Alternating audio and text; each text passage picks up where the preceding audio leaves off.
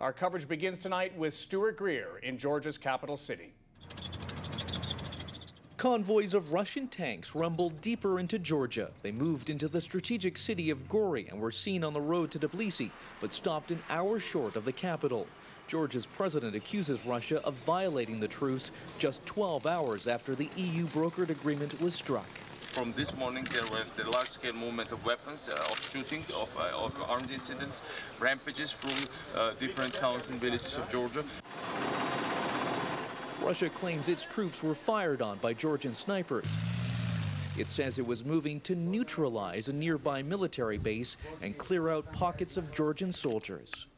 In the rubble of Gori, still smoldering from yesterday's airstrike, residents said South Ossetian militias, backed by Russia, were looting and terrorizing the city. It's a bad situation, she says. There's no bread, there's nothing. We're hungry. It's clear neither side has pulled back to the positions they held before the conflict started, as called for in the ceasefire agreement.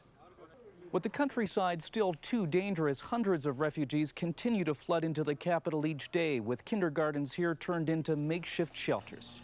Dozens of families now live in cramped schoolrooms. An estimated 100,000 people are now homeless.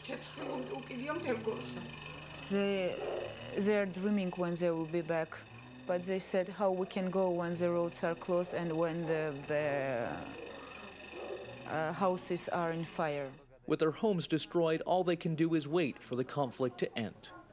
Some international humanitarian relief, however, is now starting to trickle in.